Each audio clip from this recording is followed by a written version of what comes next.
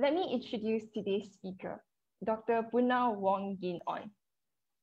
Growing up from a typical Chinese family that believed in a mixture of Taoism and Buddhism, peppered with lots of superstition, Dr. Punna Wong found it difficult to accept the devotional practices of offering and praying. He studied in a Christian missionary school and spent about 10 years of his life studying the Bible diligently. Still, his mind was full of unanswered questions about life. His quest continued until one day he chanced upon a book entitled The Dhammapada by the late Venerable K. Sri Dhammananda in a bookshop. He read the first 2 twin verses and that changed his life forever. Mine is foremost, mine is chief. This is very different from all the religious books that he has ever read, and it touched the deepest parts of his searching mind. He bought the book and read it, and his walk up the Buddha's path started that very day. Dr. Punna Wong graduated from University of Malaya. He joined Monash University, Malaysia in 2007 as an associate professor in internal medicine to form the pioneer faculty of the clinical school in Johor Bahru. He has been sharing the Dhamma regularly in Malaysia, Singapore, and Jakarta in the past 2 decades and was an invited speaker at the 3rd, 7th, and 8th Global Conference of Buddhism. And of course, he's a huge Star Wars fan. Dr. Punna authored his first Dhamma book entitled Walking in the Buddha's Footprints in 2016, which consists of a compilation of 100 reflective essays by him. In October this year, he launched his second Dhamma book entitled Breaking Myths, and is now sharing chapters from this book with us. Today, he is going to share with us the topic called An Insurance Policy. Over to you, sir.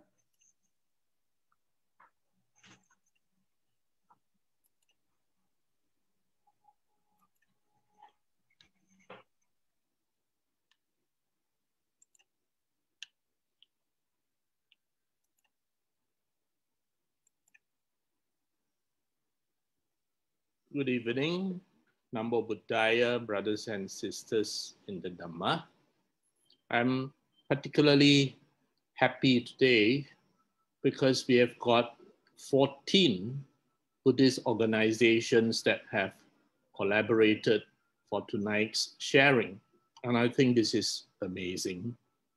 One of the things in Malaysia is that we have lots of little Buddhist societies scattered all over the country. And what we need really in this 21st century, where communication is instant, to unify all these little groups into a big voice. And so I'm very, very happy that tonight we have a new record for our little group, and that is we have got 14 centers that have collaborated. And that is fantastic. Thank you, Sadhu. Secondly, I can see that my moderators are getting younger and younger, which is amazing, because most of the time, all over Southeast Asia, when I'm invited to share, I'm among the youngest in the hall. So to see moderators or chair people all the way from this first series that started about 2 months ago, getting younger and younger is an amazing thing to me. I think tonight we probably had the youngest moderator till date. And today I'm sharing on breaking myths and insurance policy. I've asked Brother Bobby to invite all his colleagues who are in the insurance industry to join us, because this is something which I think they might be interested in. Now, many people, and I'm sure you have lots of friends and relatives among them, believe in one or even more powerful divine being or beings. And among these people are many very good people, excellent moral conduct, kind, generous people whom I respect and feel humbled by their good deeds and kind hearts. And there are also many who treat whatever faith or creed or religion that they believe as an insurance policy. And what do I mean? Now, of course, this group includes many who call themselves Buddhists. One of the things in which people in both Singapore and Malaysia had been concerned about and raised many times in discussions is that when they look at the statistics, the number of Buddhists in both Malaysia and Singapore is not growing, and in many cases even seem to be reducing. I assure them that I do not think this is correct because many people label themselves as Buddhists because there's no other box there to tick.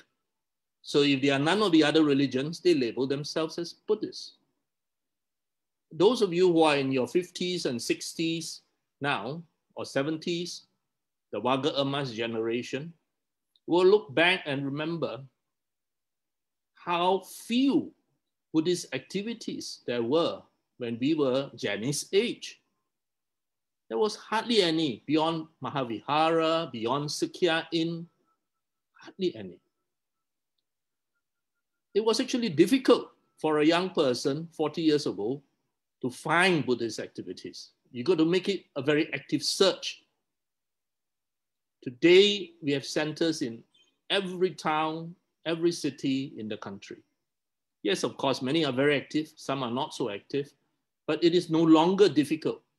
And at a click of a button, you can access it. I think that the generation of people who were just buying an insurance policy by calling themselves Buddhists versus people who actually know something about what the Buddha taught had increased in the last 3 decades. Certainly in my own personal experience, when I go around, when I look, I can see that people are now more knowledgeable than 30 years ago. Now, people who buy religion as an insurance policy do some things that they feel they must be done, for example, or maybe attend service, or maybe a full moon, a new moon, go to service, etc. Vesak day, go and make some prostrations. And if something goes wrong, yes, I paid my premium, and now I start demanding for divine help, whether imagined or promised by someone or real. And what is their premium for this eternal life in heaven policy? Well, their premium is just attending service. Whether you actually believe it or not is immaterial. Just attend occasionally, or maybe regularly, or contributing money to support religion. So when problems arise, show your membership card and demand that the laws of physics and nature be changed because you have this insurance policy. Now, you might laugh at this analogy that I've put up, but when you look at it in all seriousness, you will realize this is very true. And I'm sure every one of us in this audience tonight will have friends and relatives who are in this category. For them, belief is a leap of faith. Now, what do we mean when we say faith? Faith means there is something you have not seen, something unproven, something you may not even believe in, or something that you may personally find even ridiculous, but you accept it on faith. It's a leap of faith, as the expression goes. This is a gamble that you are taking for this insurance policy that you have subscribed to, and you are betting on the rewards of loyalty to some divinity for a return of some benefit when dead or in trouble. Now, many Buddhists are similarly in this category. They have downgraded the Buddha from a supremely enlightened being to be like a god or a big brother. Now, all of us are used to small amounts that we pay as premium in term or accident or health insurance. Now, this premium is burned should you have no claims. And of course, thank goodness you had no claims. So most people accept this and see this as a reasonable investment against possible eternal damnation, with the added benefit of heavenly delights, if ever true, and an all-powerful big brother to help you. So for many people, they treat their religion like an insurance, just in case hell actually exists. So what do we want to do as Dhamma Duta workers? We want to change this group of insurance and once a year Buddhists to become knowledgeable Dhammafarers. And if only one person is helped in this sharing, then our goal is met. And our long hours spent preparing all this is well utilized. For example, Brother Ju Sing, the main driver of this series of talks, he was a few years ago a once a year Buddhist. I only see him on Vesak Day. And that too, he confessed to me, he comes just before the lunch dana. Now, he saw the truths of life directly. And you can see that over the last few years, he's completely changed. He's now a very highly engaged Dhammafarer and worker, sadhu for his wholesome work. So if I can make another 100 people see the truths of life, then my life would have been well lived. Pascal's wager. This may be familiar to those of you who are interested in philosophy. Pascal's wager is an argument in philosophy presented by a 17th century French philosopher, mathematician, physicist, Blaise Pascal. He posits that humans will bet with their lives that God either exists or does not exist. And should there not be this divine God to solve all your present and future eternal problems, all that the human being had betted on and lost is just a premium. So Pascal's argument is that this gamble is worth it, that it is safer to believe even if there is no evidence that this divine being exists. So for many, it's a gamble. And this is Pascal's wager put into a modern form. So if it does not exist and you have been a good person, well, oh well, you've been a good person, you don't lose anything. But you have been a horrible person, womanizing, etc., and no, he doesn't exist. Well, it was fun while it lasted. Now he exists. And you've been a good person, phew. So you think you get eternal life. He exists. You didn't put your bet correctly. Damnation. So this is Pascal's wager. So as you can see, there is no wisdom, just in case being the policy. And Calvin and Hobbes, two of my favorite philosophers, you learn a lot of Buddhism from these two chaps, you know. Well, Calvin says, well, I've decided to believe in Santa Claus, no matter how preposterous he sounds. Well, many divine beings sound equally preposterous. And so Hobbes say, well, what convinced you? And Calvin said, a simple risk analysis. Calvin said, I want presents, lots of presents. Just like I want heaven, I want forgiveness. I want a guarantee of eternal life. So why risk not getting them over a matter of belief? Heck, he said, I'll believe anything they want, just give it to me. How cynically enterprising of you, Hobbes said. And Calvin said, well, it's the spirit of Christmas. But this is a modern 21st century comic form of presenting Pascal's wager. But Homer Simpson, another great philosopher, American, of course, as you all know, with the title of the longest running television series in history, 20 over years. And Homer Simpson, in his great wisdom, says, but suppose you have chosen the wrong God. And every time you go to church, we are just making him madder and madder and madder. Well, Homer Simpson is not wrong too. So you have this cartoon of these three people of three different faiths. We died, but at least we shall finally see which of us is right all along. And ta-da! Crap, he says. So this is Homer Simpson's version of anti-Pascal's wager. So Pascal's wager is wrong because it assumes that there are only two possible outcomes. He exists and he rewards, or he does not exist. And of course, Pascal himself admits he has no evidence. Homer Simpson very wisely projected that this may be completely fraudulent because of the many gods objection. And of course, as a result, Pascal's thesis is false. In another modern 21st century term, the modern version of Pascal's wager is sucking up to as many gods as possible, just in case one of them is real. That's the 21st century Janice generation language. Now, for anyone who believes in his faith, and you ask him to contribute his entire life's focus, everything that he owns as premium, his entire life's direction and activities to be invested in this, you will find only very few takers, very few people. Well, maybe Didi Huachai, maybe Ju Sing.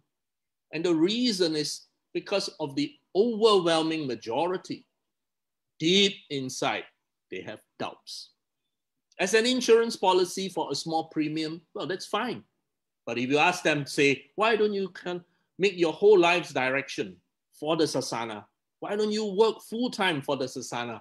Why don't you be a Dhamma Duta worker? No pay one, huh? You have to even take out money. Huh? Why don't you do that? For most people, they will not, because it is just faith. It is a leap into the unknown for which they are not willing to bet everything. Small premium, no problem. Very few will be able to do it. And that is why the Buddha kept asking us to ask, test, and challenge everything that is taught to us. As long as it is just a belief, faith, it is weak and may collapse with the first doubt or challenge. But once you know, then there is nothing to believe or fear. If I tell Sister Janice that you've got 2 arms and 2 legs, and Sister Janice has faith in me, so she believes that because Dr. Wong said I've got 2 arms and 2 legs, I believe you.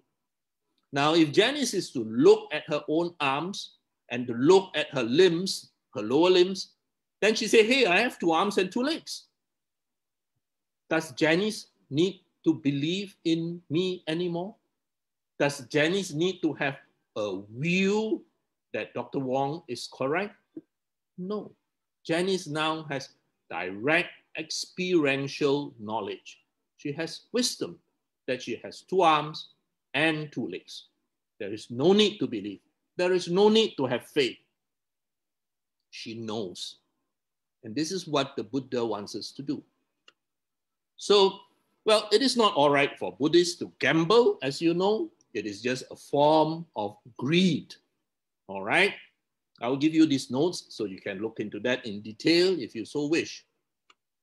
So, what is the Buddha Dharma not? It is not blind faith.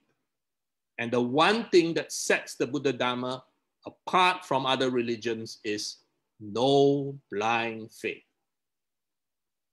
No demand of blind faith from its followers. No dogma. Dogma, for those of you who do not know what it means, is a teaching by a religious body which cannot be challenged. That's why it's called dogma. You accept it on faith. In the Buddha Dharma, mere belief is dethroned, and it is replaced by confidence based on knowledge. And that knowledge is Janice looking at her 2 arms and her 2 legs and saying, yes, I have 2 arms, I have 2 legs. And she developed more confidence in what I tell her, because now she can see, hey, the guy not bluffing, I really have 2 arms and 2 legs. A Buddhist does not believe he can gain purity by mere faith in the Buddha. Knowledge and understanding, not blind faith, is needed in this path. This is taken from the Dhammapada, verse 97.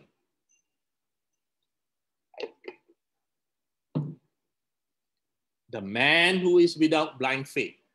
And in this, the word used is asado, who knows the uncreated, who has severed all links, destroyed all causes for karma, good and evil, and has thrown out all desires. He truly is the most excellent of men, without blind faith, clearly taught to us. So the pedagogy, the training, the education of the Buddhist path is ehipasiko. Come and experience it for yourself, not come and believe, but come and experience for yourself. The gift of the Dhamma, the Buddha said, excels all gifts. This is our gift of the Dhamma. So, brothers and sisters, I hope you realize that no matter how hard you pray to whatever divine being, a divine being, a God, will not make you a God. That's not going to happen. In fact, he wants to be the only one, for he's a jealous God. One need not pray to the Buddha. One only needs to understand and live the Buddha Dhamma. And you can be enlightened. So the one praying to a God takes refuge in power. His leap of faith is in the supposed power of that divinity to save him, to bail him out, to send him to some heavenly realm. The one who is walking the Buddha's footprints does not take refuge in power. He takes refuge in wisdom and knowledge. Like in the example that I used, Jenny's arms and legs. Now the word Bud means to wake up, and I'm sure most of you know. That's the root word of the word Buddha. The root word is Bud, which means to wake up, to know, to understand. So a person who wakes up and understands is called a Buddha, the awakened one. It is as simple as that. And the capacity to wake up, to understand, to love is called Buddha nature. So when Jenny say, as she said just now, I take refuge in the Buddha, they are expressing trust in their own capacity of understanding, of becoming awake. Now, if I were to see Janice at KMBS, and I see her prostrating in front of the Buddha image, and I have to tap her and say, Janice, who are you prostrating to? And Janice said, I am prostrating to the Buddha. Then I can tell Janice, no, that's not the Buddha. That's a stone image of someone. Don't even know who he looks like. Well, he's supposed to look like the Buddha, but it's a stone image. I don't think you are prostrating to a stone image. Then Janice said, oh, I'm prostrating to the stone image which represents the Buddha. Janice is closer to the truth, but still not exactly that. In reality, Janice is prostrating to what she can be. That image represents all the qualities, all the good things that Janice will want to have. That image representing wisdom, compassion, etc., is what we want Janice to develop. Our ultimate refuge is the Dhamma. It is the Dhamma which made the Buddha awaken. And it is going to be the same Dhamma which is going to make every one of us awaken. So the Buddha and the Arahants are awake, which means that the rest of us are asleep. We are all living in a dream. And when the being is awake, he or she, on looking around, will see that all of the other people around him are stuporous. They're all living in dreams of delusion. So you can well understand that for an awakened being to look at us, he will only see, why is our behavior so silly? Why is our behavior so maddening? even now, even when we are not exactly awakened, if we are to look back at our own lives, do you not see the dreamlike existence that we had? The silly things done and the useful things not done? So we must learn, investigate, and question until there is no doubt. And you will see, as you look at the stages of enlightenment, a syllabus whereby these fetters are dropped one by one progressively. Doubt, of course, is one of the fetters that the stream enterer will eradicate. And you can only eradicate this doubt when you can see that what the Buddha taught is true. So we need to still our mind, and the only way you can still your mind is to get rid of these emotions. And this is, of course, something familiar to all of you. These are the 5 hindrances, which are emotional states of either wanting something, or restlessness, remorse, or doubt, or ill will, or sloth and torpor. And with the stilling of these emotions, you develop right stillness, samadhi. Now, people have a very hard time letting go of their suffering because whatever that they are suffering now is something familiar to them. So out of a fear of the unknown, they actually prefer suffering that is familiar to them. So I want you to buy this really happy Buddhist insurance. This is the one that we should all have. Really happy Buddhist insurance. Now, this line, Buddhism is not an effort to arrive at unknown happiness, but to get rid of a known unhappiness. It's very profound. And I will come back to it again in a short while. But this is an extremely profound statement. Now, human beings are basically lazy. Now, one of the things a venerable taught me is that he said, I quote, people of all religions, whether you are Buddhist or you are non-Buddhist or whatever religion, whatever you say you believe or don't believe in, everyone will suffer, grow old, fall sick, and die. Everyone, he said.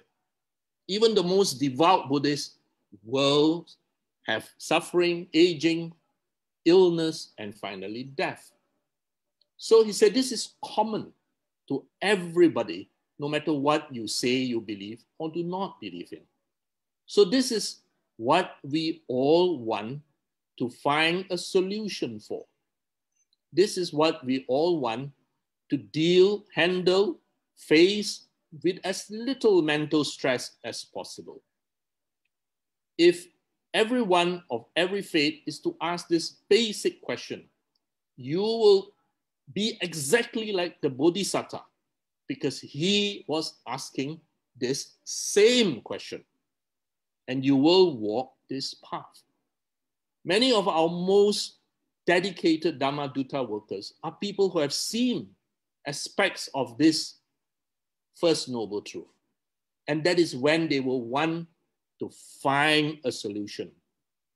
And if they can see that Didi Huachai is such a happy man, they can see Sister Jenny is such a happy girl, why doesn't she get affected by all these things which are all around us? Then people want to know, and they will naturally seek what is it that you know that gives you this secret to handle these problems with peace in your mind. So most people don't really want the truth. They just want constant assurance that what they already believe in is the truth. And that is the reason why, Sister Li Ming, when you say something that goes against people's beliefs, they become so angry and may even turn violent because you have just shaken this foundation. Now, the Buddha was crystal clear with regards to the effectiveness of practitioner prayers. If you look around, you will see the realities of death, sickness, ugliness, sadness, poverty, tragedies. Just open any newspaper. Nowadays, just look at the internet news. And it is obvious that no matter what faith you belong to, no matter how hard you pray, these are the common denominators that all living beings will face. This is, of course, very bad advertisement. But the Buddha did not come to advertise. He came to tell us the plain, stark truth. Another Pindika, as you know, was a very, very generous person. He was one of the main supporters of the early Sasana, and he saw the Buddha. And the Buddha taught him these very profound lessons.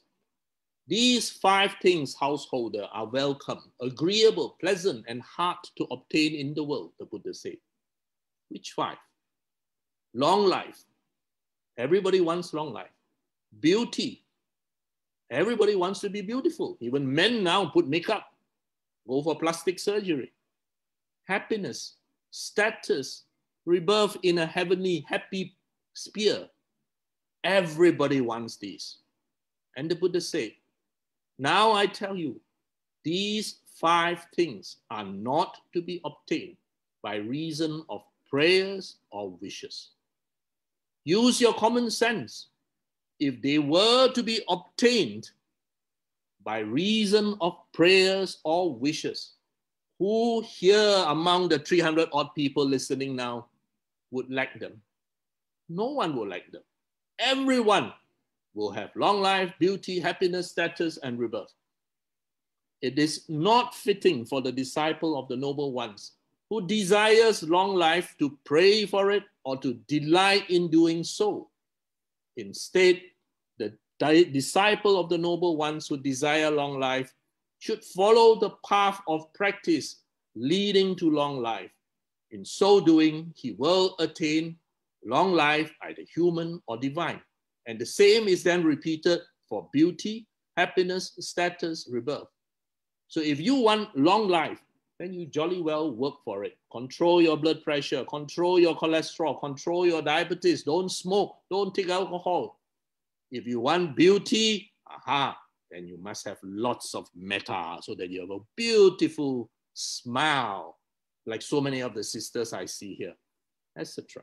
You create the causes for it, not pray for it. For one desiring long life, beauty, fame, acclaim, heaven, high families, etc., etc., the wise praise heedfulness in doing deeds of merit. Being heedful, being mindful, and doing lots of good deeds, then you will have goodness immediately in the future, etc. And His Holiness the Dalai Lama clearly said, prayer is not enough. A man who prays is one who thinks God has arranged matters all wrong, and that now he is telling God what to do. The late Christopher Hitchens, great man, lots and lots of his debates, etc., on the internet that you can see. The Dalai Lama said it's unrealistic to think that the future of humanity can be achieved only on the basis of prayer. What we need to do is to take action. And that is the teaching of Karma Vipaka. If you want to change the future, if you want long life, happiness, beauty, etc., etc., then you create the cause for it. Karma is what you do today. Your future is created by what you do today, not prayers. That, Brother Bobby, is a very poor insurance policy. So there is nothing to believe in the Buddhist teachings, but a lot of things to verify for yourself so that you know. And the wise person will practice until he is one with the Dhamma, until he can have confidence in himself, independent of others. That's why the Buddha said you must be alike or an island to yourself. Now the Buddha Dhamma, you will well understand, is the complete opposite of this that you see often on bumper stickers. Often on bumper stickers, I see this: walking by faith and not by sight. Walking by faith and not by sight. But Buddha Dharma is the complete opposite. You walk by sight and not by blind faith. Please, brothers and sisters, if we are one thing we teach our children, ourselves, is always ask why. Blind faith is surrendering your own logic and reason. And this is the posture of a slave. Of course, Peanuts is another great philosophical comic. Good morning. Some mornings I'm going to get up real early and watch the sun rise. And his very brilliant brother says, actually, as you probably know, the sun doesn't rise, the earth turns. And of course, she gets a bit stunned. And then she said, okay, some morning I'm going to get up real early and watch the earth turn. Facts, realities may not be easy to accept for a lot of people. And what I just said, quoting the Buddha here, is similar to the earth and the sun. It's a fact, but it might be very difficult for many people to accept, because this is what they have either been told or sold or asked to believe in their whole life. Now, on one occasion, the Venerable Sariputta was listening as the Buddha was teaching. And at the end of the discourse, the Venerable Sariputta was asked by the Buddha, do you believe in this teaching? And the Venerable Sariputta replied, no, he does not yet believe it. Now, remember, Venerable Sariputta is the Buddha's chief disciple, one of the two. Most people will be so angry, so insulted, that Venerable Sariputta will be excommunicated. Instead, here Sariputta was speaking the truth, as he had not yet developed his direct experiential understanding of what the Buddha taught. So while this reply made it appear that he was very rude and disrespectful, he actually wasn't. He spoke the truth because that is what the Buddha wanted all his disciples to do. Verify the truth for yourself. And in fact, the Buddha praised him for it and for his approach to learning, that a wise person doesn't readily believe. He should consider first before believing.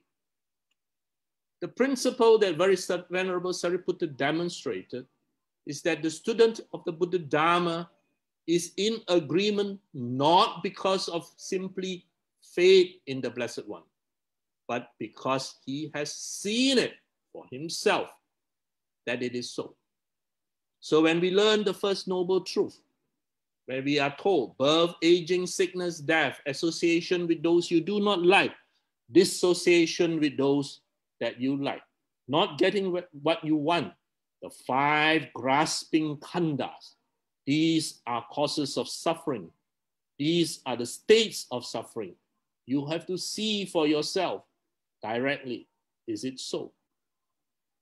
So this is in the Samyutta Nikaya 48-44. Now we have Saddha in the Buddha's teachings. Saddha, unfortunately, has been translated as faith by the early translators. And this has given rise to a very confusing situation because Saddha is not faith. Saddha is the first of the 5 faculties. And often, if you just Google, you will see most translators translate it as faith. But Saddha is actually closer to the word confidence. Like I've shared with Janice, you've got 2 arms, you've got 2 legs.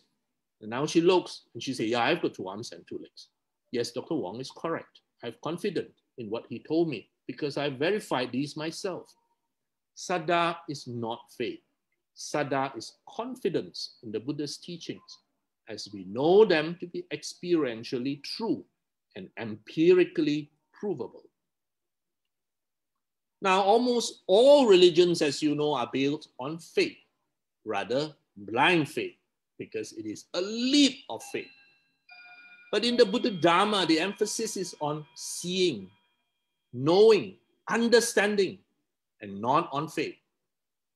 Now, the word sada, as I said, is often translated as faith, but it is not. And no one can read the suttas without being struck by the importance the Buddha gave to sada. As I said, it's the first of our 5 faculties, which when developed will become the 5 powers, the first of the 5 powers.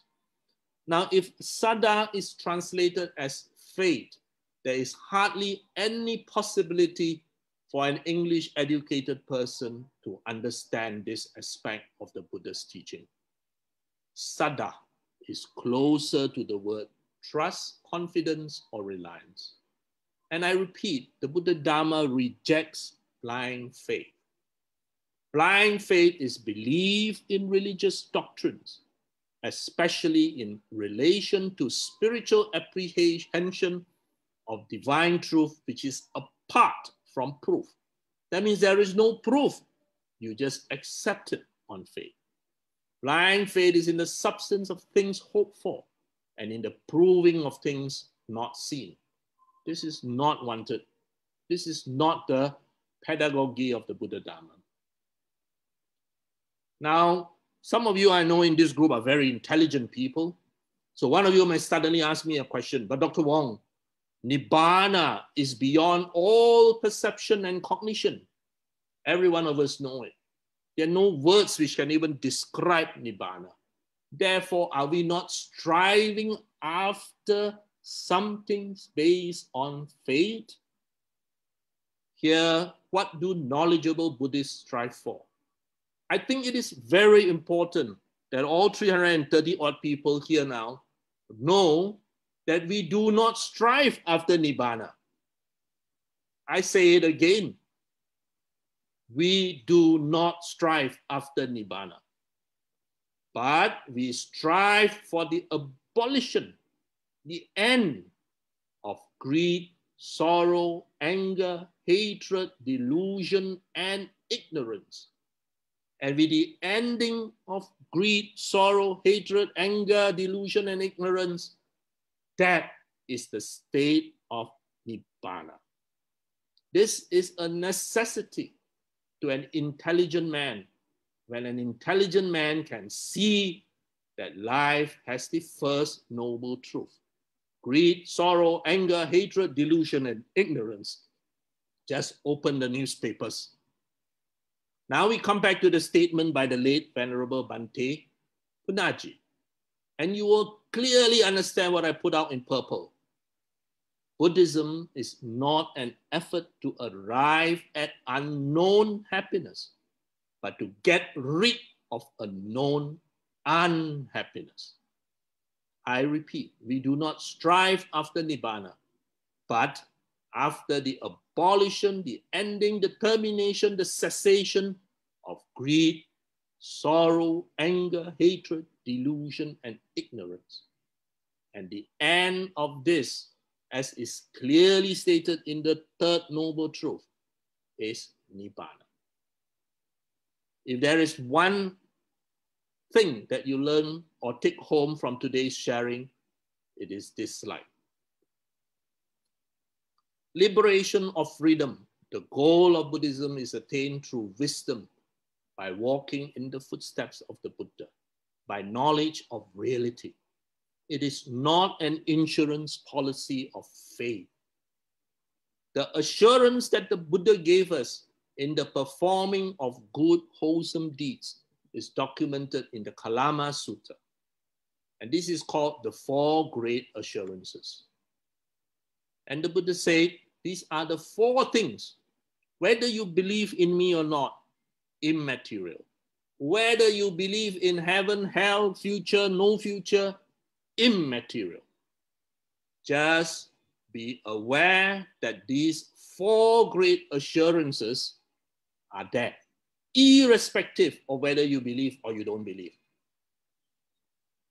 What are these 4 assurances?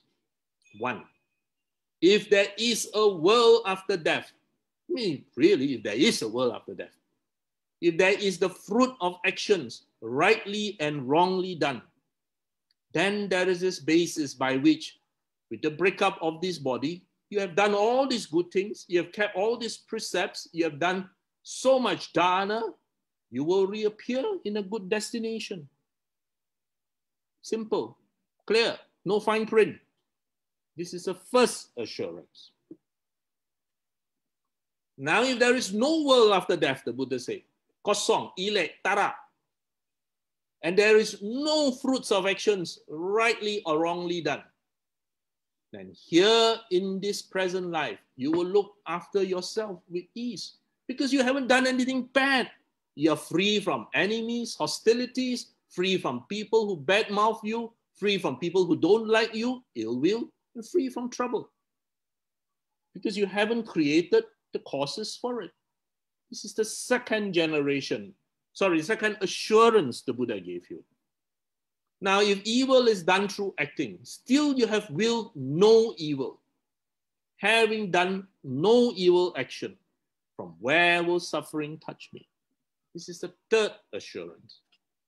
And if no evil is done through acting, then I can assume myself pure in both aspects.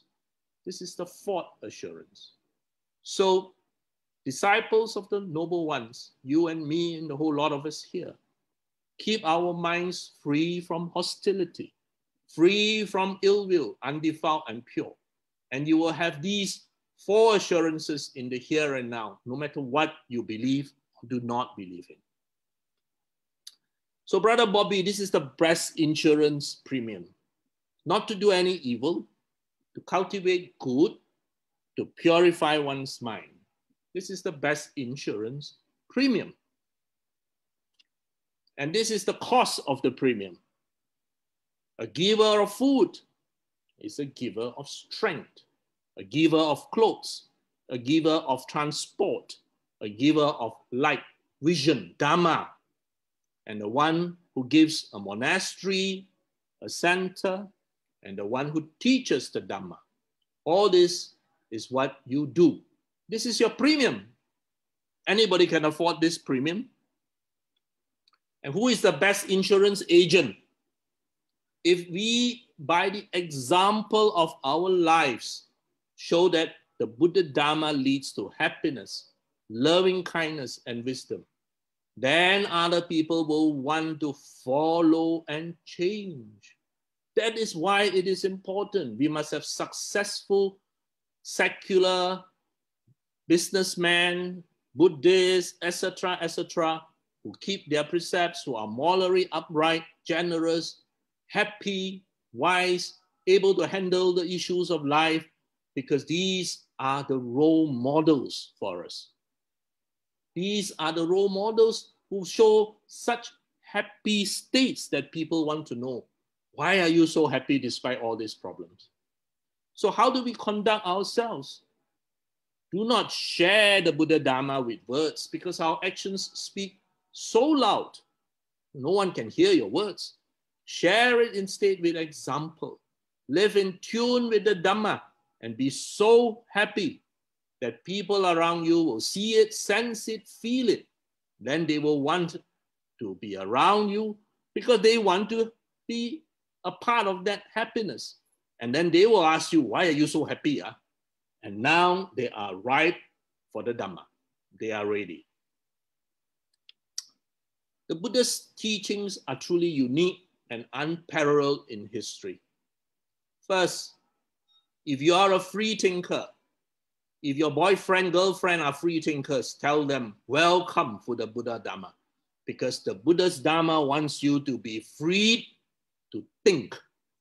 And if you claim to be a free thinker, make sure you are thinking, because the Buddha Dhamma gives you the freedom to think and to question without limitations. Remember, there is no dogma. Everything can be challenged. And the teacher, the Buddha himself, challenges each of us to only accept his teachings after you have seen them to be true by yourself. It is years ahead of its time by its scientific pedagogy. It offers you hypothesis. You experiment with this hypothesis. Directly observe within and without.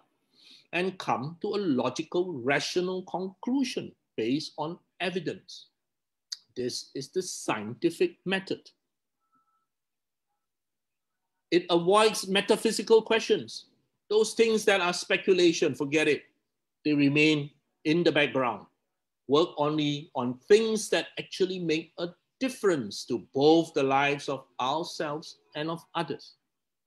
There is no caste, there is no sinner, and both males and females have the same opportunities and capabilities to be awakened. There are no commandments. I hope you realize that the Panchasila is only a set of training rules. They are Sikkhapadam, Samadhiyami, that you willingly want to train. No commandments, zero. There is no priestly class, and even the Sangha is a democratic institution. There is no creator. All things come into being because of causes, effects, and conditions. We are so confident in the Buddha Dharma. We have so much faith in the Buddha Dharma, F-A-I-T-H, in the new Buddhist thinking. The Buddhist aspect is not that of the traditional religions. We are looking at it as confidence, trust, reliance. That is what we consider as Saddha. We are so confident that if science proves some belief of the Buddha Dharma wrong, then the Buddha Dharma will have to change. And this is something I have found to be very, very important in my personal quest. You have to be brutally honest with yourself. Do not bend reality to fit your belief. You have to bend your belief to fit the realities. And you can only see the truth when you are blatantly honest with yourself. Let nothing stand in the way to truth. The Buddha gave us the Dhamma. Now you cannot give the Dhamma to someone like you give a present. We can only point to it, we can invite him to listen to it, and it is in that spirit that you hear or read, and then look within your own lives to see whether what is taught or shared in there has any relationship to your lives, and then whether you can apply it wisely or whether you can live in ignorance and just ignore it. So a proponent of the Dhamma doesn't dispute with anyone in the world. In fact, the Buddha himself said, I do not argue with the world. It is the world which argues with me. So with regards to any other teachers or doctrines, we must look to see if that path, that teaching, that practice, that lineage, that tradition, whether that leads to the complete ending of greed, hatred, and delusion in your lives, whether it leads to the end of suffering. That is our invitation. That is our responsibility. Thank you very much to every one of you here. Next week and the week after, we will take a break from sharing myths, series of sharings, because Subang Jaya Buddhist Association has a speaker for the next 2 weeks, and we would like to encourage more speakers to come forward to share. So we will be taking a 2-week break and then coming back on Christmas. Thank you to everyone.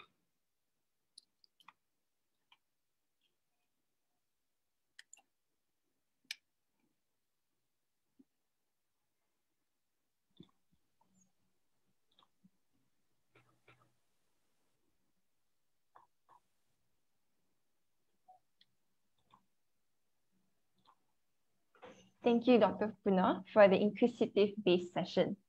Now, we would like to open for questions. So please post your question in the comment section of your live Facebook, and then I shall read out your questions.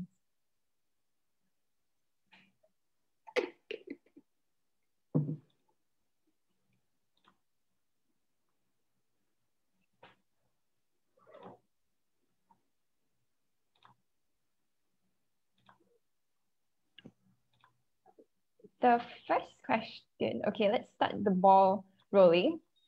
First off, we have a question from Sister Su Wong. She asked if can being a good practicing Buddhist prevent our past bad karma from ripening? Dr. Punna? Dear sister, you have this amount of salt, let's say half a cupful of salt. And if you are to look at that half a cupful of salt as something undesirable and unwholesome, and you take that half a cupful of salt and then you fill that cup with water, pure water, stir it, and then you drink it, it will still be very, very salty. Now, if you take that half a cupful of salt and you bring it to the nearest swimming pool and you dilute that half a cupful of salt in that swimming pool, and now you take back a cup of water from the swimming pool and imagining that the water from that swimming pool is clean and you taste it, it will be tasteless. In the Salt Crystal Sutta, the Buddha used this analogy. In our past, you and me, all of us have good, wholesome, and also so-called bad, unwholesome causes or karmic deeds that may ripen as vipaka. Whether they will ripen or whether they do not ripen depends on conditions. You can plant a durian in the desert, nothing will happen. You need to plant it and believe in bentong or something to that effect for it to have good fruits. So our past good deeds or past bad deeds will come into reality with conditions which allows them to. So all of us have good, wholesome deeds. That's why we are what we are today. And we also will have some not so good deeds, which the analogy here being that half a cup full of salt. Now, if you do lots of good deeds, it is like diluting that salt, which is still the same amount, in that swimming pool of water. If you do only very little good deeds, then it is just diluting it in that cup of water. So the conditions will allow it to ripen.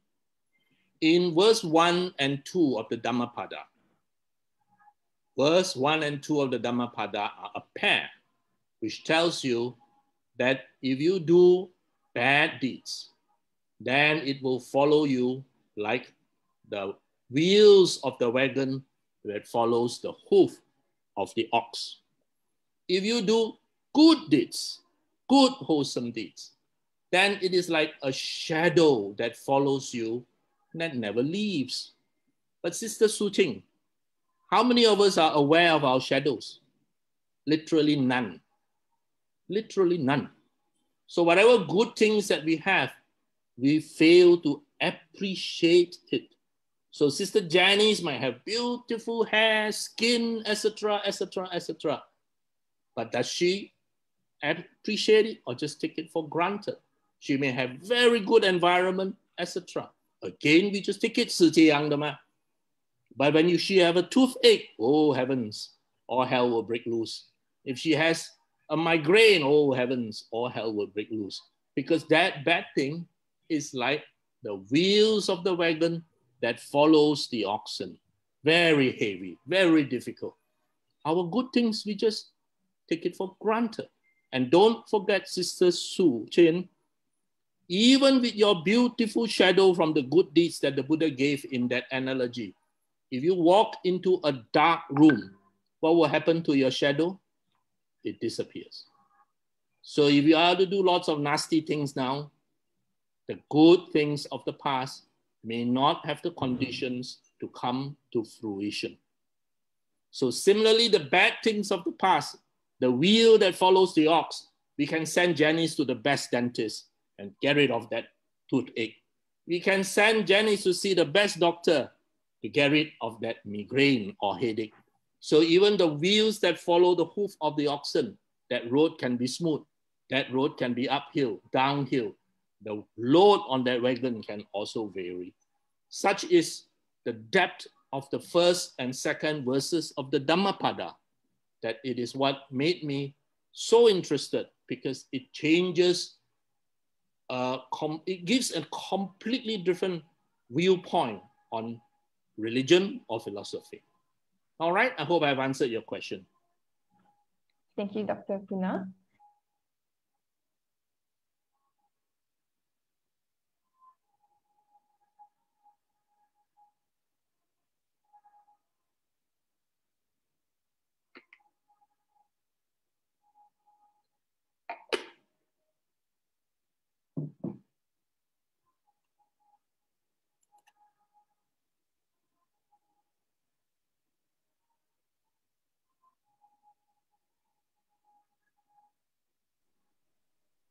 Hello, can you hear me?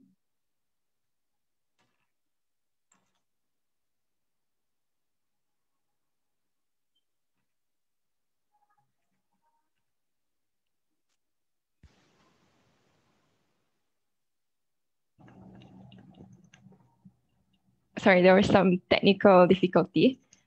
Moving on to the next question from Sister Jean Lim. As scientific as Buddhism is, then why is it not as popular as it should be, since science pervades our life in all spheres?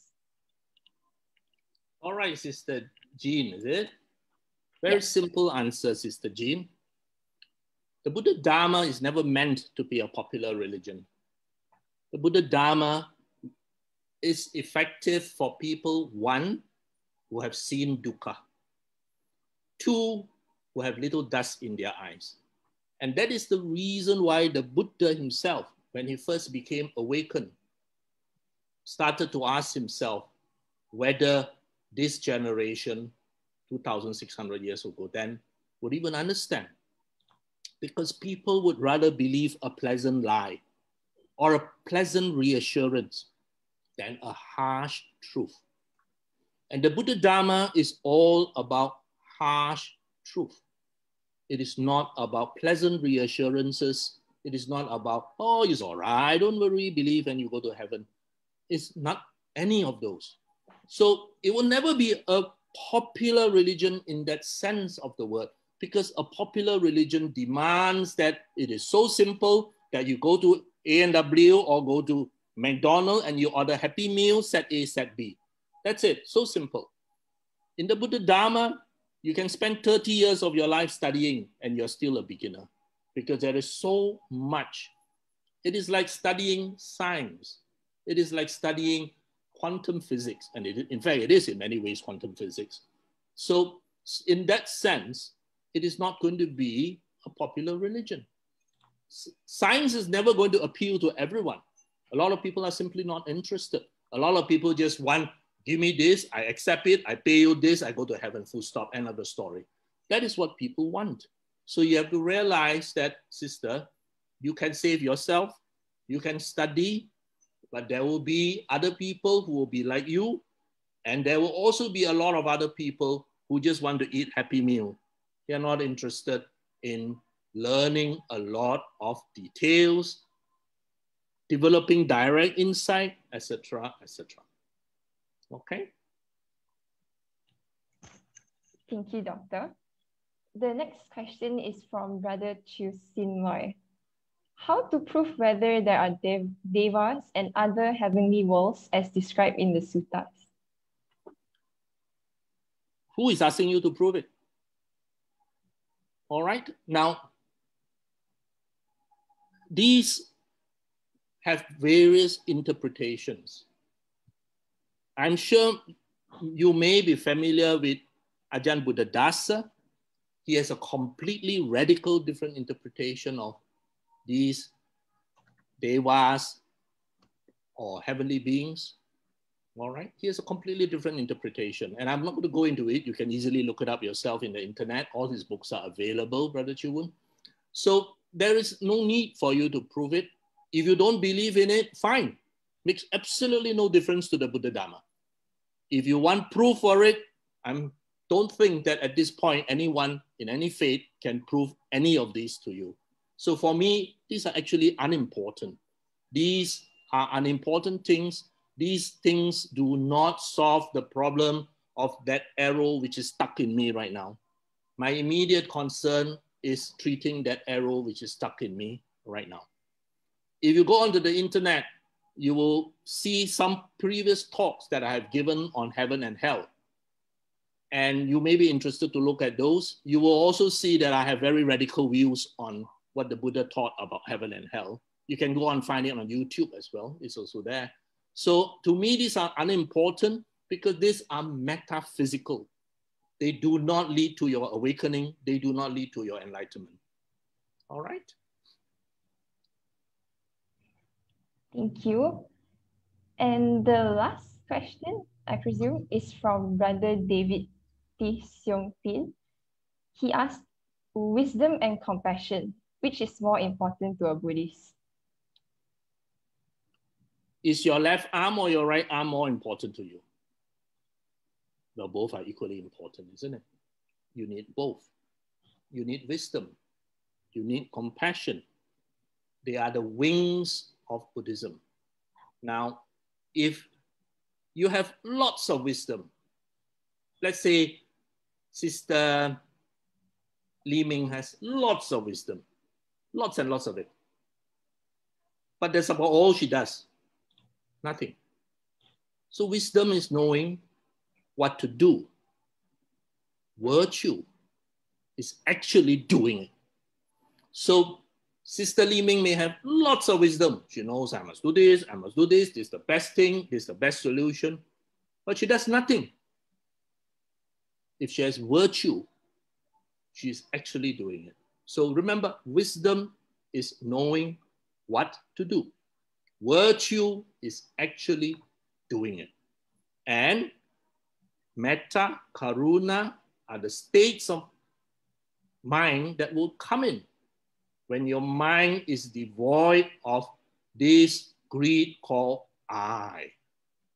You see, in life, almost everything that we do, and I'm being very frank here, almost everything that people do is in relation to this big thing called I. What do I gain out of it? The Cantonese will say, 有咩着數先? 冇着數, don't do. All right? Most of you are from KL, so you know exactly what I'm talking about. Because KL is where Cantonese is widely spoken. So most people think, work, rationalize, act around this big premise called I. Everything. That's where greed, anger, ill will arise. You challenge this I, ill will, anger will arise. Now, on the other hand, if Sister Janice is so well trained that she can remove this I from the equation, she acts without this I, then she is truly acting out of metta and karuna.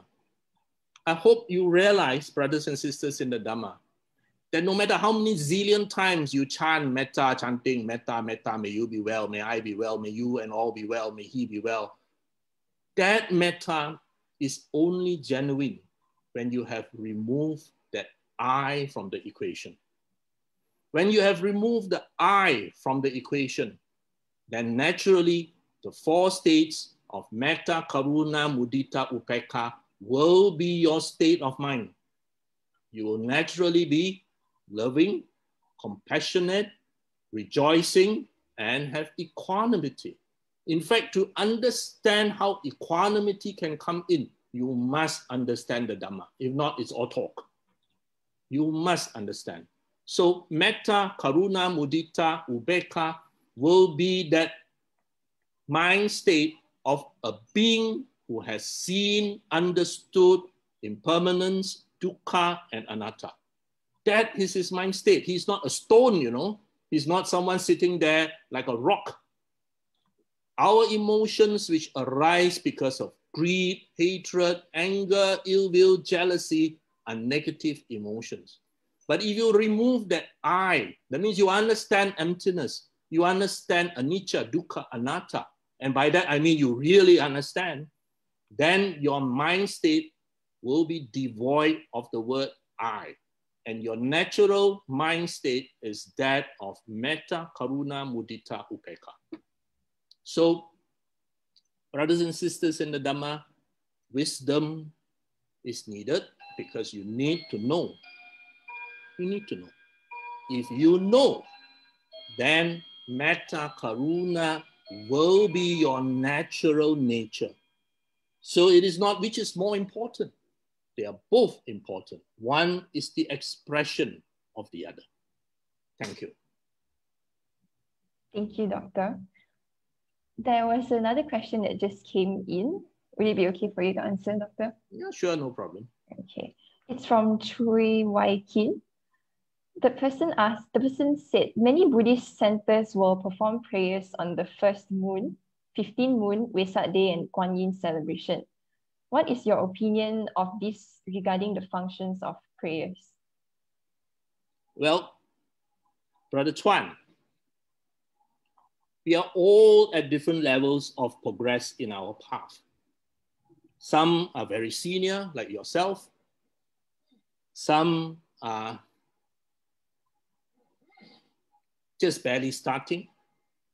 Some come in because they want psychological support. So we are all different. We are not all made from a factory that stamped us all out with the same state of mind. So acts, rites, rituals are important for someone who wants these activities for its psychological support. These activities are fellowship builders. These activities create cohesion. These activities are all educational.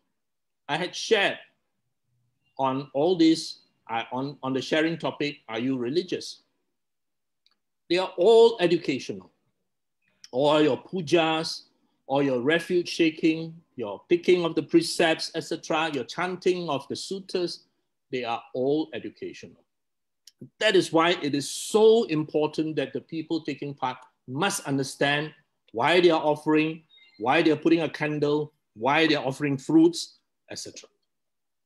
Now, as you walk the path, you will realize that these activities become less and less important because you know that they do not lead to awakening.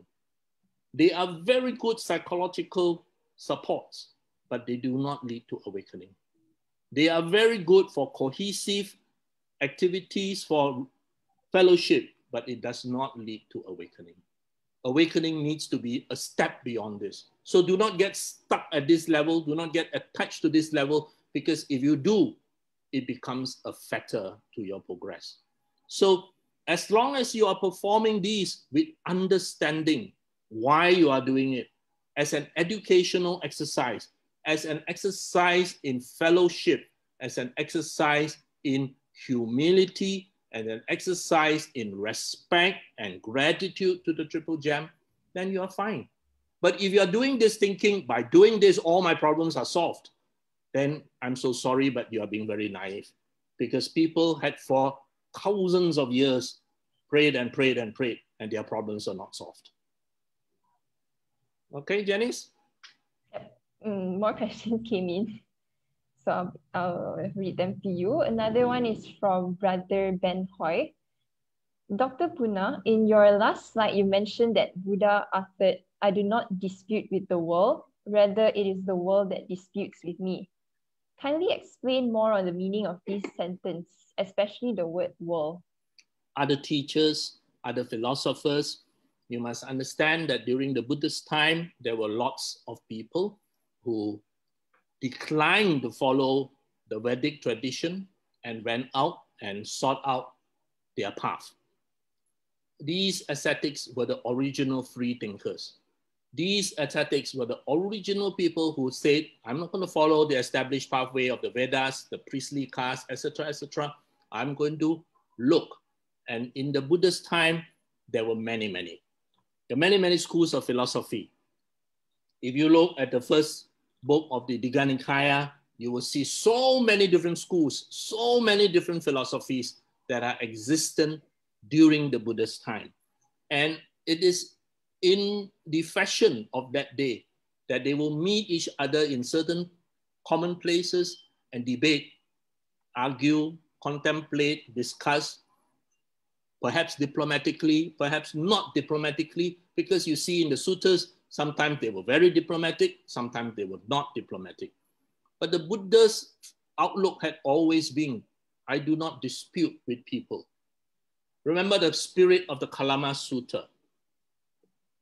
In the spirit of the Kalama Sutta, the Buddha did not condemn anybody. He did not say this is good, this is bad, that is lousy, that is rubbish. Instead, he said, is it praised by the wise? Is it leading to goodness? When done, will it lead to welfare and happiness, etc.? He is using a very experiential approach in outcome to these things. So the Buddha said, I do not dispute with the world, because when you are an awakened being, as I said, if I'm an awakened being, and now I look around at all of us, all I see are sleepy people, lost like a drunkard. Now, are you going to dispute with a sleepy person who is behaving like a drunkard?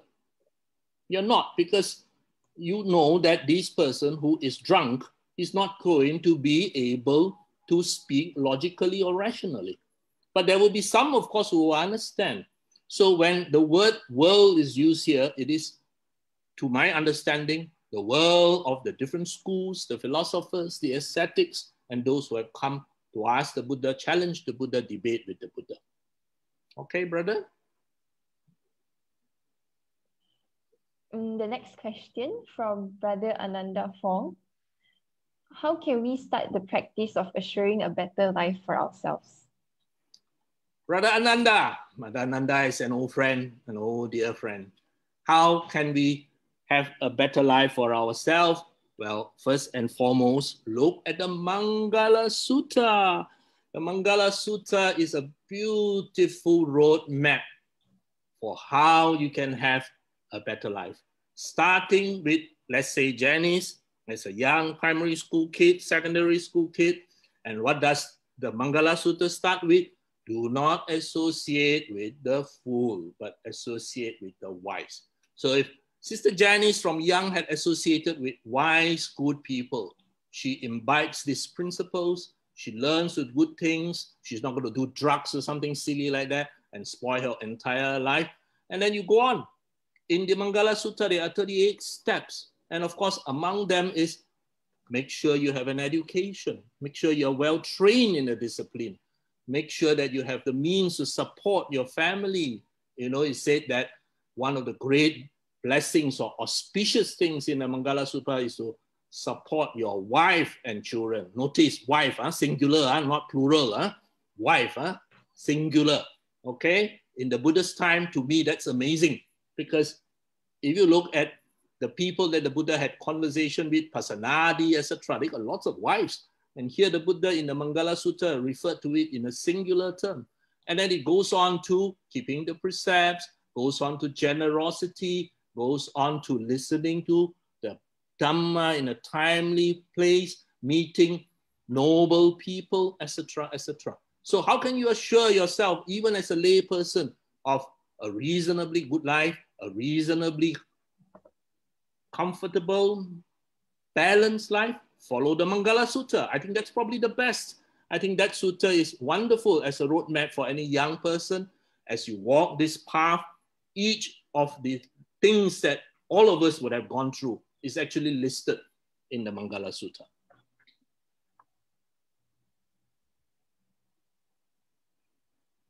Okay, thank you, Doctor. The next question from Corway Ken. The Buddha spoke about balancing the spiritual faculties of faith and wisdom. What does this mean? How can we develop both faith and wisdom in a balanced, optimal, and effective way? Okay, Brother Corway Ken. The 5 faculties. Faith, which I told you, very bad translation. Okay? This ideally should not be used with the word faith because it completely distorts. So let's say we use confidence or trust or reliance. Then you have energy, you have mindfulness, you have samadhi or stillness, and you have wisdom. So this is supposed to balance this. This is supposed to balance this. And this is to make sure that they are balanced. Okay, so we've got these 5 faculties that we need to develop so that these 5 faculties become the 5 powers, okay? So that they can help power us to awakening. So confidence, trust, reliance, that's the beginning of the path. The Buddha spoke highly of it in many suttas about sada. And yet, as I told you, in the Dhammapada, that's that line about asado, okay? Please do not go to the extreme of blind faith. That's no good. Now you have confidence, you have trust, but these are all the things in the Buddha's teachings that you have confidence in, that you must verify. When you verify, when you see, when you experience, you have wisdom. So these have to be balanced, all right, between what we have confidence in and what you know. So Sister Janice can have lots of confidence in Dr. Wong. Dr. Wong says Sister Janice got 2 arms and 2 legs. Lots of confidence, but she does nothing to verify it. That's no good. Sister Janice has to verify it. All right. On the other hand, Sister Janice might be so only one extreme that no confidence in Dr. Wong at all. So that's also no good because many of us enter based on just sada. So you need to balance this too. I have confidence and I'm verifying it. Aha, it's true. This reinforces my sada. Then with my reinforced sada, I see the first noble truth. Yeah, it's true, you know. And then that reinforces my sada. And then I go on to the second noble truth. Yes, indeed, the Buddha is right. That reinforces my sada more. So sada, possibly we should just skip to the word sada rather than use the word faith. Just like we should stick to the word dukkha than use the word suffering, because they all have very distorted, limited views of what the Buddha actually meant. So these have to be balanced. They cannot be overwhelmingly this or overwhelmingly that. They have to be balanced. Energy with stillness of your mind. And of course, mindfulness being the main balancing factor for these 5 faculties. All right, so we need to have confidence, but you cannot do nothing. You have to develop that wisdom by acknowledging, seeing, verifying, and then when you have that wisdom, you grow your sada because you know that the Buddha is right. So as your wisdom grows, you will reach a point whereby you have no doubt, you know he is right. There might be things that you have not verified. Nibbana, we have not verified. All right, but you know, you have enough evidence up to date that the Buddha is right. All right, brother? Brother Colway can, brother, I think. Thank you, Doctor. And the next one from Sister Chia Eileen. There are a lot of common people, less educated, hardly can understand the profound teaching of the Buddha, but been doing a lot of good things. Do you think this is blind faith? Well, we all start with blind faith. I'm sure you and me too started with blind faith. Okay?